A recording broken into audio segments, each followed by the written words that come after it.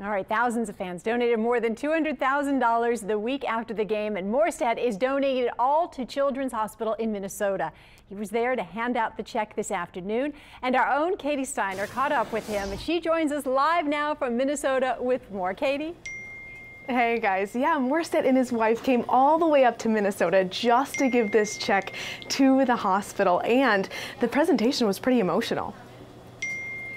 This has been really unexpected, and the reason I'm so nervous is not because I can't talk into a mic. This is like a culmination of a lot of people.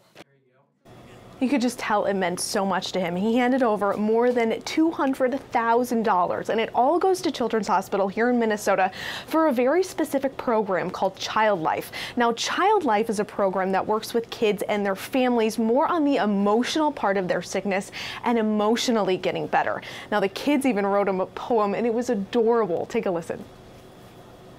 If thank you were a color, it'd be all the colors of the rainbow.